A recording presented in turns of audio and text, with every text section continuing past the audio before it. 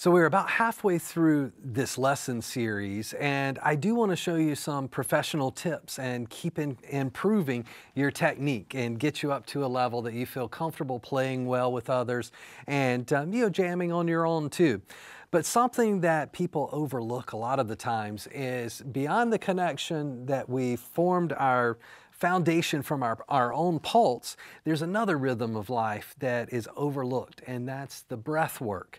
And so if you've ever seen the grandmaster violinist in a symphony orchestra get ready to start, they'll stand up and they won't count off like the rock drummer. 1, 2, 3, 4. What do? There's a little breath. Just that little quick inhalation. Now, we think about that as a pickup note, getting us into the rhythm. And the whole orchestra comes in, the conductor breathes with it, even though the conductor or the drummer may not have to time their breath to the music.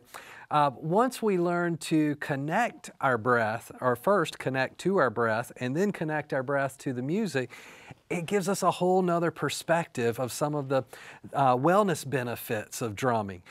We talked about it releasing anxiety and relieving stress. I first found out that my breathing was incorrect by listening back to studio recordings. When I was playing quietly, you would hear my breath come in and just a completely, it was based on what I was playing. So if I was playing something fast, I was breathing in really fast. If I was playing something slow, sometimes it just didn't align. And so that made me aware that my breathing did not follow the beat of the drum. Now, through breathwork classes and learning how to improve my drumming, I learned how to time my breath to the drum. So the first thing I want you to do is think about just taking an even breath in and out in the same amount of beats. I like to start, we'll start with just 4 counts. So let all of your air out, breathe in and out, in and out. Now, if you'd like to take this up a level, you can move up to something called square breathing, box breathing. And so it creates a box type cycle. You'll breathe in for 4 beats, hold for 4 beats, breathe out slowly for 4 beats, and then wait for 4 beats. And so let's try one of those together. We'll breathe in, hold, out, and wait. Once more, breathe in, hold, out, and wait. Now you may be wondering, Jeff, what's this got to do with drumming? You know, I realize that I'm breathing, but I was saying about how we can connect the breath. So I'm trying to save you quite a few years of practicing and misaligning your breath and then realizing one day, oh man, I've got to start all over. If you can build your rhythms at the same time that you're connecting your breath, it's just going to make you a better player. You're going to feel the time in your body. You're going to flow with the rhythms of life. And that's what you want to be able to express through the drum. Let's take it to another level, and when we talk about phrasing, I'm going to use another version of the rhythm of life, the heartbeat. Now, I said I would offer the mild, medium, and spicy parts, but I'll try to give all 3 in this example. So I'm going to create a 4-beat phrase based on the heartbeat, and at first I'm going to leave 3 spaces, 3 rests in the music.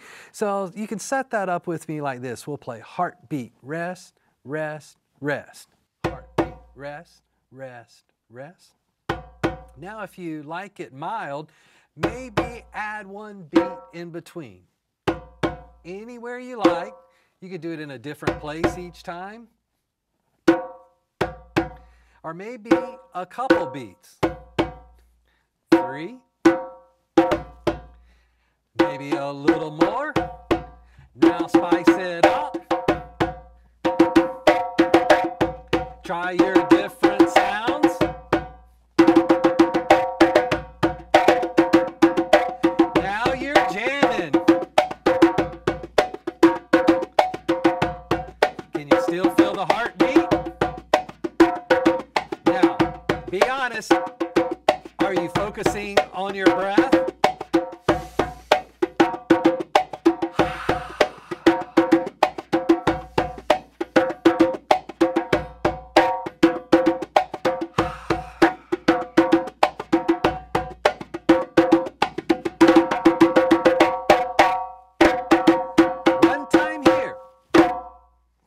Good job. If you were able to keep that rhythm going, were you timing your breath to 4 beats? Were you stretching it to 8 beats?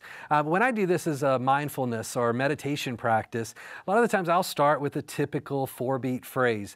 And then with each cycle, I try to add another beat. And this puts me, of course, playing in 5 beats, and then 6 beats, and then 7 beats, and 8 beats. I'll have a whole nother video series on breath work and connection, but I felt like that was just so important and so overlooked. People grab a drum and just start to jam and don't focus on how we're really connecting. So now you know how to connect your pulse, your breath work, your hands, and your whole body. We can actually call this whole body drumming now. So keep your rhythms going. I mean your rhythms of life and the drums. I'm Jeff Holland. Make sure that you like and subscribe to my YouTube channel, and we'll see you again soon.